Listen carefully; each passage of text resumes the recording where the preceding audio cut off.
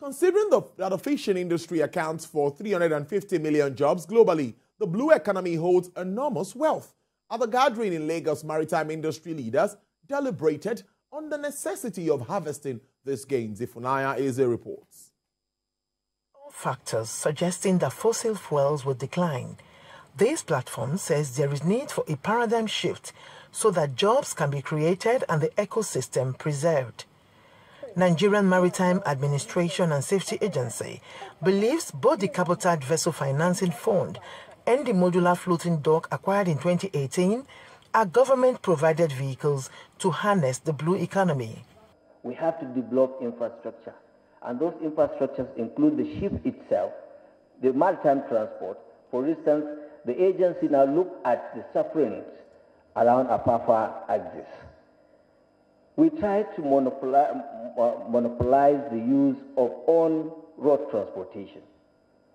Apologies to the professors in road transportation. I think the professors in water transportation and rail transportation must come up with the policies that can stimulate the utilization of water in terms of ferry and other things like that, so that the blue economy also can strive. The collaboration, which birthed the Institute of Maritime Studies at the University of Lagos, is not just to address the chronic shortage of personnel in the industry. It is also to supply research-based information required to exploring the blue economy. One thing that the university is involved with is manpower development. That's one. The second part is aquaculture that we have been working on. We're also looking towards marine engineering, which we have not really been into, but that's an area we're working on. And we have the transportation area, so we're planning to expand.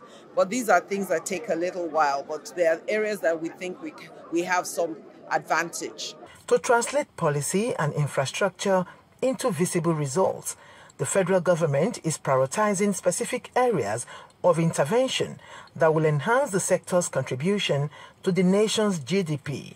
The government will do everything that will make it easy for ship owners to get more ships, so that we can continue to grow our blue economy.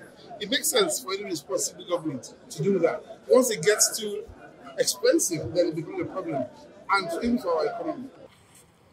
All that is required, according to key players, is for more Nigerians to venture into these areas to become active participants in the blue economy. Ifunanya Eze, TVC News, Lagos.